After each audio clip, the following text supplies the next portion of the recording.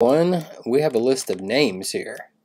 These are just random names, and I would like these inserted into here, just like this. Oops. That's the way I want it to look. Okay, so let's start with our names. This is a CSV file. I have deleted all of my columns that I don't need. I'm only interested in the first name. It is very important that this be a column name with one word, no spaces. It cannot be this. You have to change that. So I just changed mine to name, whatever, as long as it doesn't have a space. Yes. Let's add some text to this, because I want this to say not just Lily, I want it to say Dear Lily with a trailing comma. Let's add we're going to use a function to do that. Let's add a column before. We're going to do a function here equals. So now we got a function. I want to say, oops, Dear with a space. Let's add on the actual name and then add on a comma, just like that. And let's insert that. See what it did? All it did was it did Dear space, took the name, and added a comma. Let's do this to all the names. Let's just take this and drag it down to apply that function to every row. There we go. And let's name this name extended or something. Doesn't matter. It just needs to be no spaces. Let's export this as a CSV. CSV. Do not check this. Don't need it. Unicode UTF-8 is what you want. Let's put this on our desktop. We'll create a new folder called mail merge document. I'll create another new folder and put my CSV list in here, and let's just call this list of names. Doesn't matter. Okay, let's go to Illustrator, and now we're going to use the variables panel. Let's open that.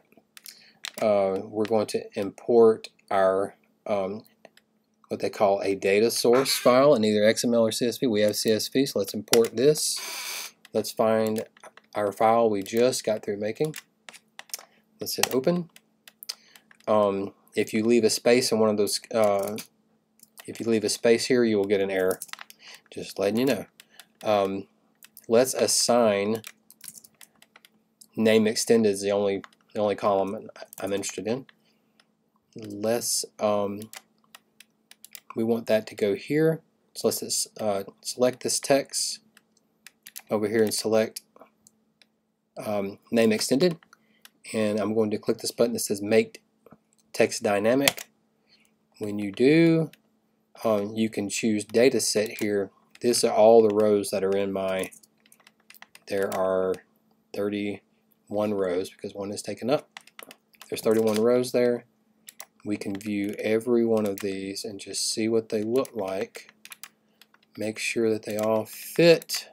We have plenty of room. The longest one is Dear Madison, number 25. So let's have a look at number 25 to make sure that she fits. I wouldn't mind having that a little bit larger since we have plenty of room. There. So now let's export multiple PDFs of our document with each name, each greeting here changed.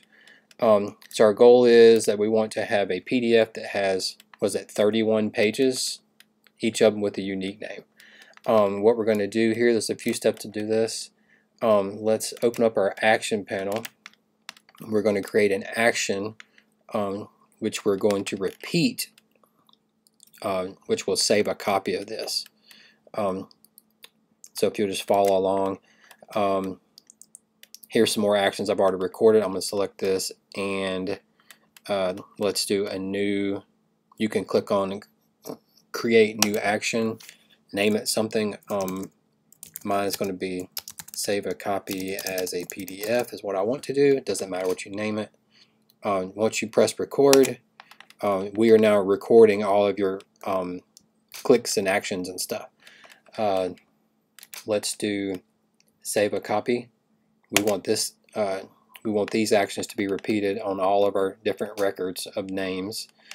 Let's put it on desktop under mail merge. I'm gonna create a new folder and call it my document. This is what I'm after. It's the whole reason why we're doing this. I'm going to choose PDF because that's what the print company likes. I'm going to click save here.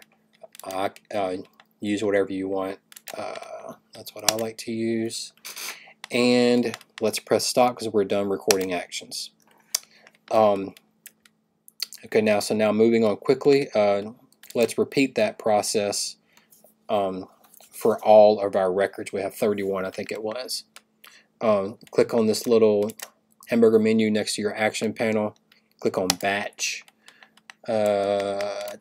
Choose the action you just saved, which it is actually already chosen here for me. Make sure you set source to datasets. This is a little buggy, I have found, but don't worry. It would be nice if you could just choose save and close, because that's what you want it to do with each file that you make. Do the thing, save it and close it, doesn't matter. Just trust me. Click on override actions, save commands. Choose where you want this to go. Let's put it in mail merge, my doc. Notice this is the copy that I used to create my action with. We're going to delete that because that's just a test version. We'll do that in a minute. Choose how you want your file name to read. I think it makes a lot of sense. Do the name of your file plus the data set name, which, you know, this is data set 25. You'll see how this affects in a minute. Let's do OK.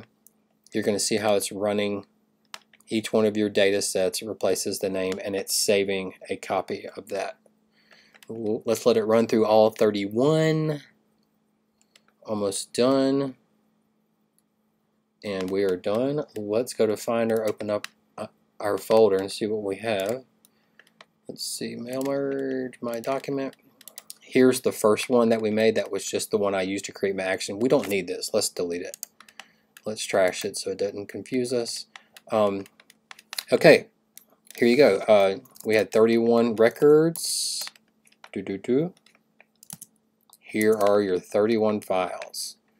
Okay, so you're probably thinking, bruh, I don't want to have to print each individual 31 files. You are exactly right. We're going to do one more step, and it's going to make all that go away.